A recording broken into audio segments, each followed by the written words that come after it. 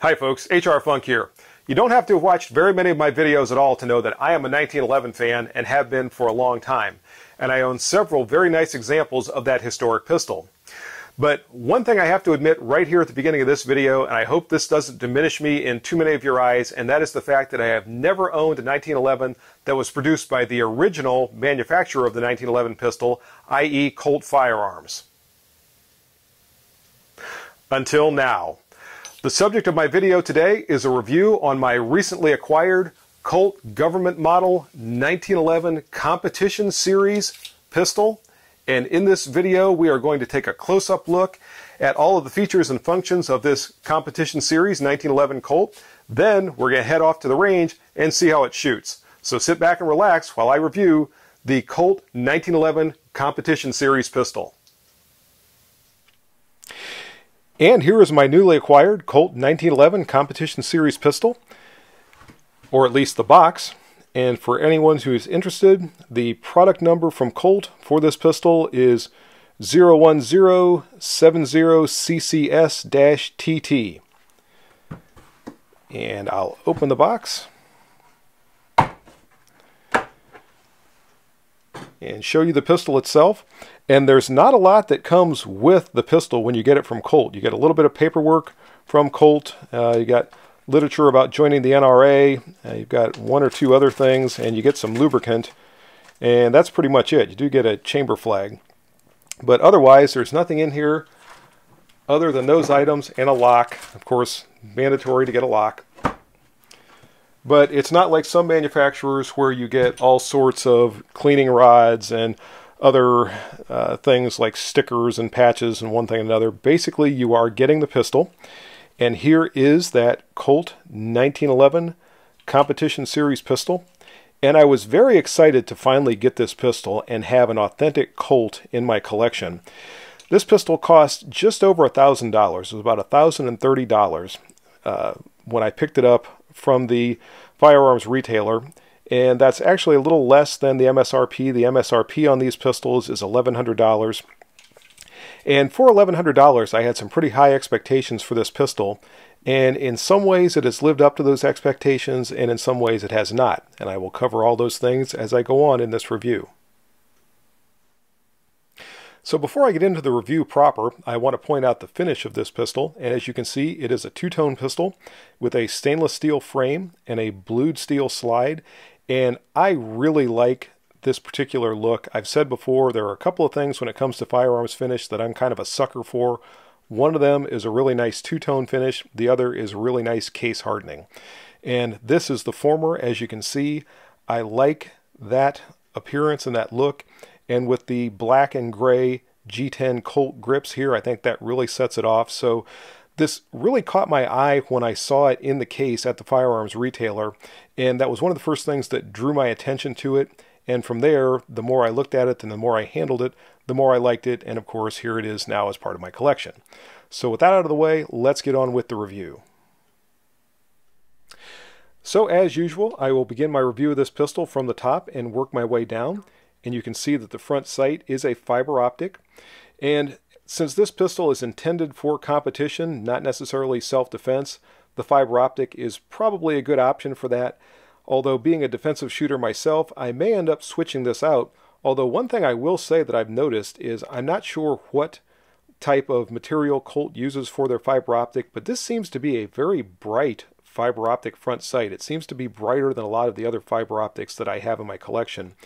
So I may keep it around for a while and just see what I think of that before I start swapping things out. The rear sight is a Novak sight, as you can see right there. It is adjustable for elevation via the screw right there in the sight.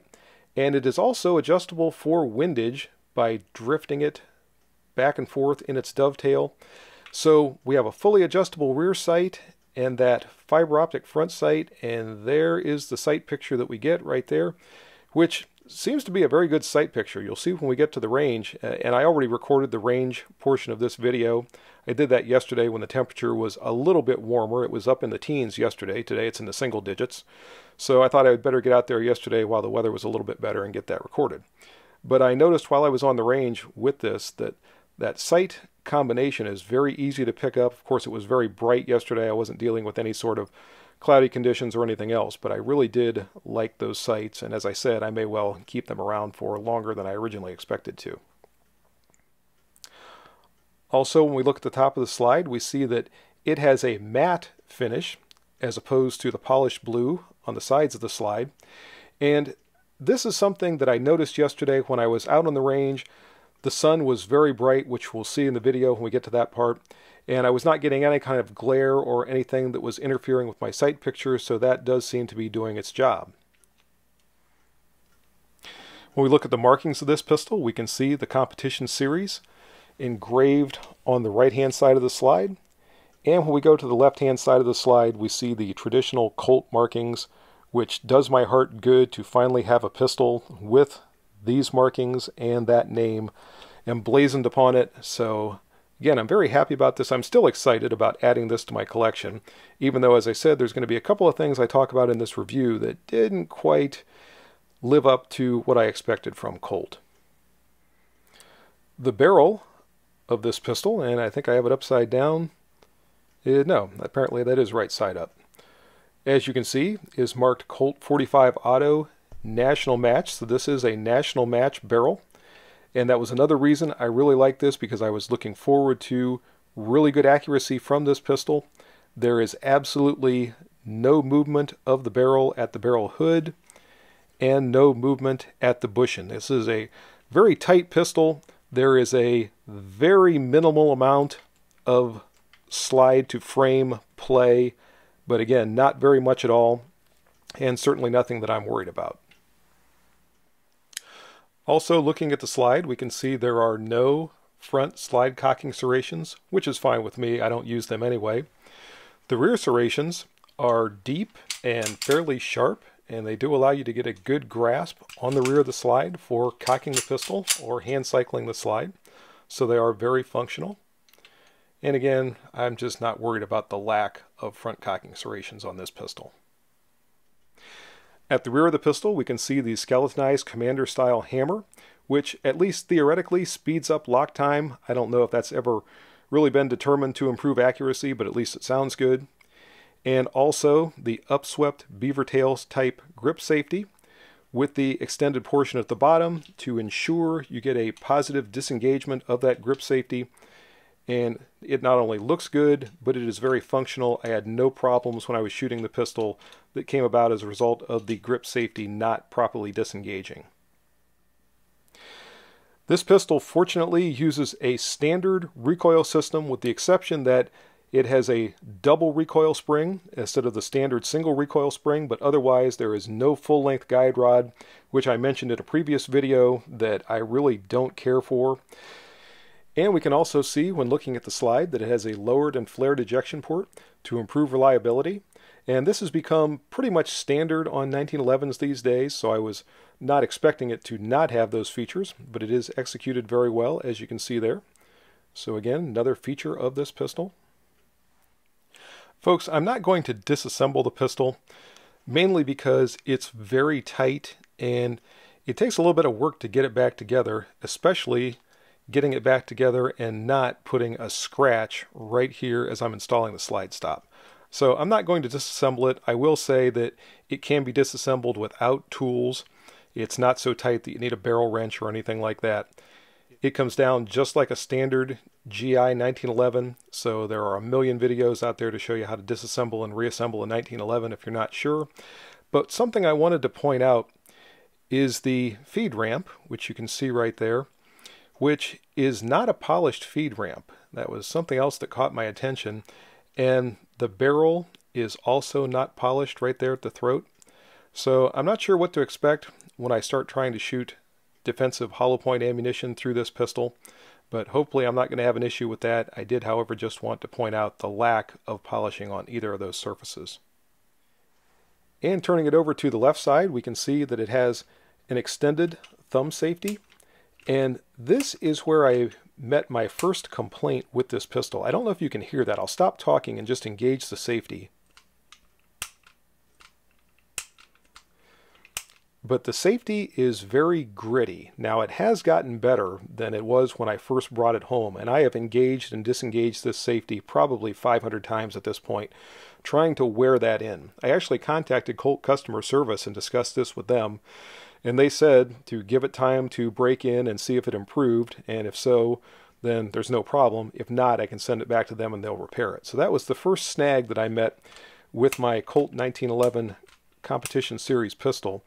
And again, it has improved. When I first got it, trying to apply the thumb safety with just the thumb of my shooting hand was very difficult, almost impossible. I pretty much had to reach over with the thumb of my non-shooting hand and apply it.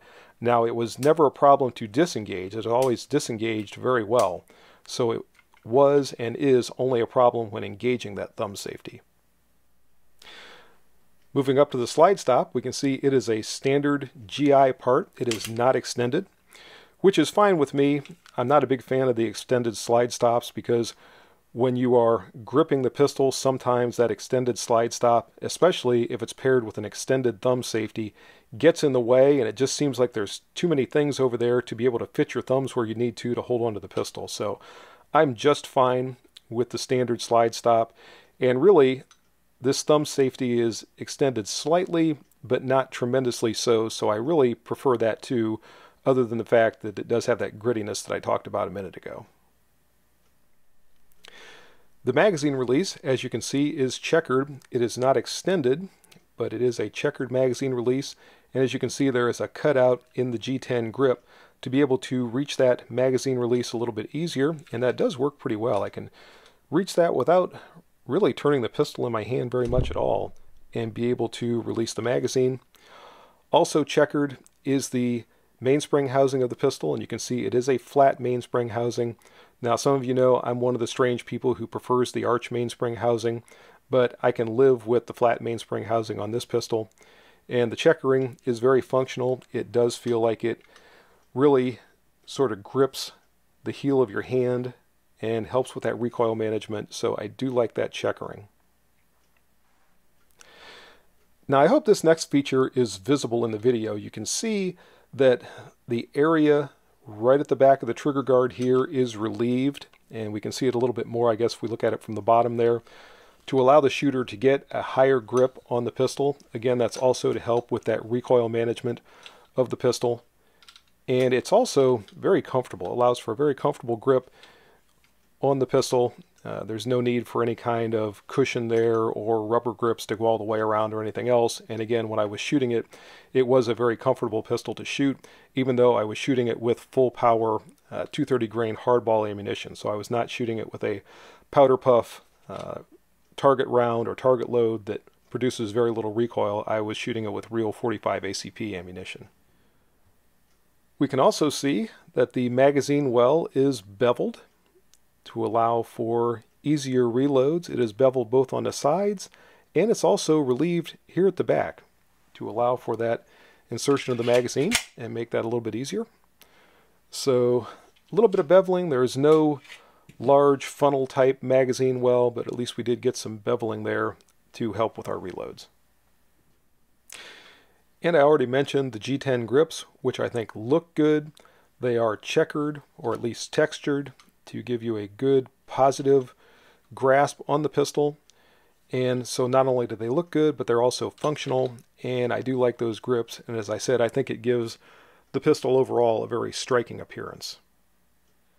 The next thing I'm going to talk about is something else for a $1,000 pistol, or an $1,100 MSRP pistol, that just kind of surprised me. I would not have expected this, and I don't know if I'm going to be able to get the light to the point that you can see this on the frame. But there is a wavy look to the frame here, as though there was a little bit of a chatter on the milling machine that was producing the frame. I can't feel it. It feels perfectly flat, but I can see it. And maybe you can see a little bit of that waviness there if I get the light just right. Again, for a pistol that cost this much, I was surprised by that, and I was surprised that the thumb safety had that grittiness in there. So those were two things that caught my attention right off the bat with this pistol that I thought, for the MSRP and for a Colt, I would have thought they would have done a little bit better job on that. For my next source of annoyance with this pistol, I'm going to try not to go on a rant, but this is one of those things that kind of blows my mind. Again, this is an $1,100 pistol. To me, that's a lot of money. That is a lot of money to spend on a firearm when I have 1911s that I've spent significantly less on that work just fine. But for a pistol with this MSRP, it comes with one 8-round magazine. That blows my mind. I have no idea how much these magazines cost Colt, and you can see this is a Colt magazine stamped with the 8-round markings there. But one magazine, $1,100, and you get one magazine. Now, fortunately, I have a lot of 1911 magazines, so I'm not going to be relegated to only using one, but I think Colt, for that price, could at least add a spare, if not a couple of spares. Okay, folks, we are now up to the feature that sold this pistol. And that is, and by the way, this is an unloaded pistol. That is this trigger. You can see it is of the lightened 3-hole variety. It is a medium-long trigger, and it is simply put the best factory 1911 trigger that I have ever felt. I'm going to weigh this shortly. I haven't weighed it yet. My suspicion is this is going to come in between 3.5 and 4 pounds, but it is a wonderful trigger. It breaks very cleanly. I'm detecting no, maybe just a tiny bit of creep. Just a tiny bit, and then it breaks. See if I can get that so you can see the creep in the trigger as opposed to the creep pulling the trigger. And that time I didn't get it. I'm reaching around the camera, which makes this extremely difficult. You might just have to take my word for it. There is a slight, ever so slight, there it is right there. You got to see it that time. Amount of creep in the trigger, but overall it's a very clean break. And as I said, the weight is tremendous. There is no over travel whatsoever. So I'm going to grab my trigger pull gauge and we'll see exactly where this trigger is breaking. Okay, folks, let's see exactly where this trigger is breaking.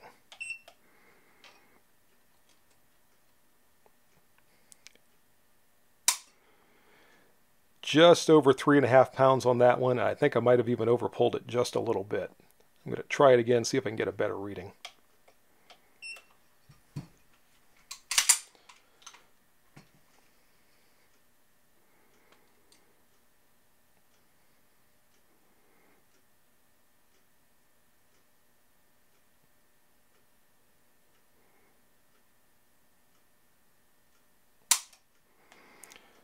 Just under 3.5 pounds. And I would say 3.5 pounds or just under is an accurate reading for this pistol. Let's try one more. Again, this is for a factory trigger. It is tremendous. Right at 3.5 pounds. So again, that trigger, really probably more so than any other feature of this pistol, is why it is now in my collection. And one last comment about the trigger. It is adjustable for over travel. If it did have some over travel, you can see the screw in the face of the trigger right there. So it does give you a little bit of adjustment if you would need it. And that's going to do it for the shop review, folks. Now let's talk about how this pistol did on the range. Now, as I said earlier in the video, I went out to the range yesterday. The conditions that I had out there is there was about a foot of snow on the range. You'll see that in the video here in a moment.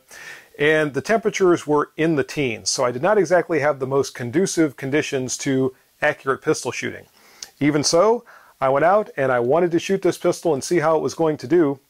And I decided that because I was dealing with those kind of conditions, which are also not really conducive to good video recording, that I would just record the shooting portion without explaining things like I normally do at the range, and I would do the voiceover back here.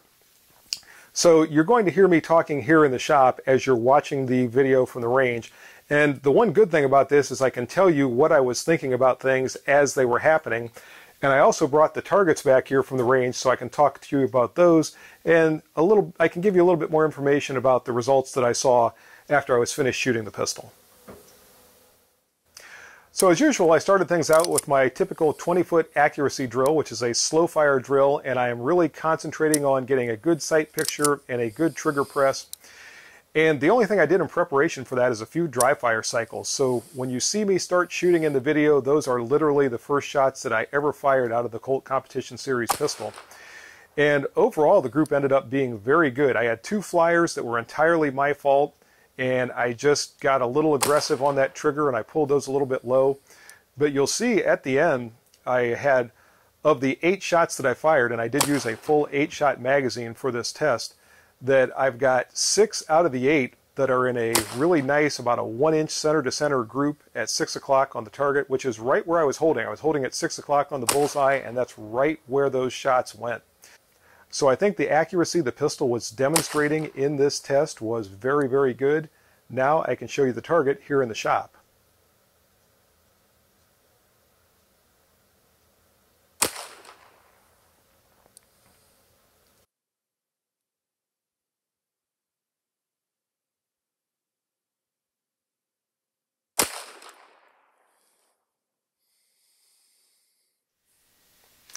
And here is that group for the slow fire accuracy test.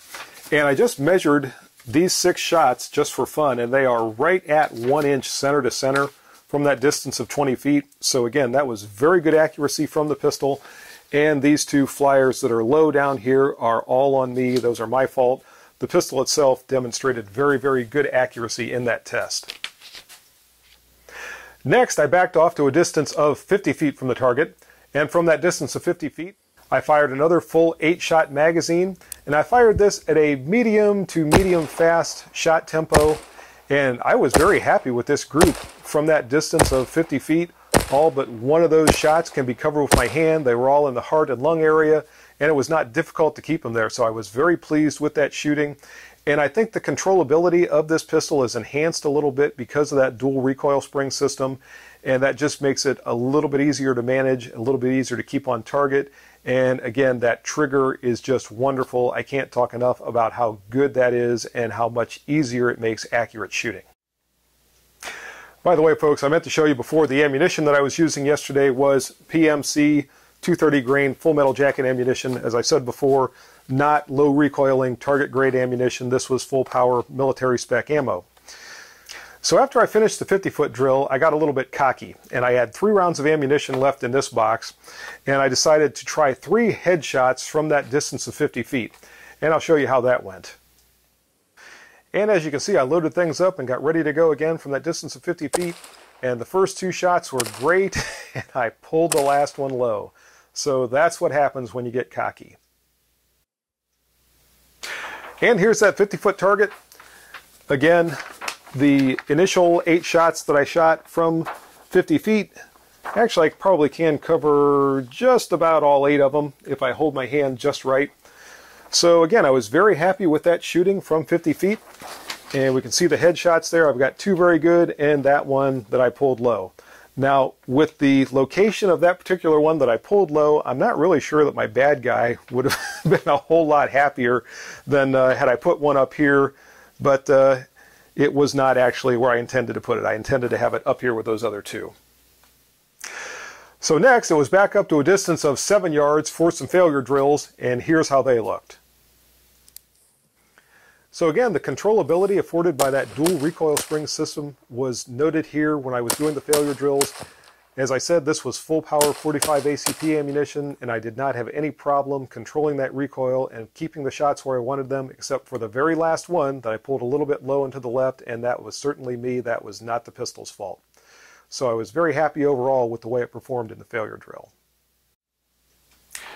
And here's a close-up look at the failure drill target for anybody that wants to get a better look at that. Again, not difficult at all keeping the body shots in the body, keeping the head shots in the head, except for this very last one, which, as I said, was entirely my fault. So now it was on to a multiple adversary drill from a distance of 5 yards, and in this drill, I fired 1 round at the target on the right, then 3 rounds at the target on the left, and then 2 more rounds to target on the right, all in rapid succession. And again, I am testing the controllability of the pistol under recoil and just seeing how fast I can transition from target to target and keep accurate shots on the body.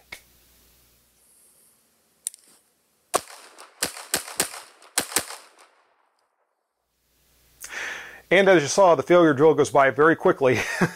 And here's what those shots look like on target.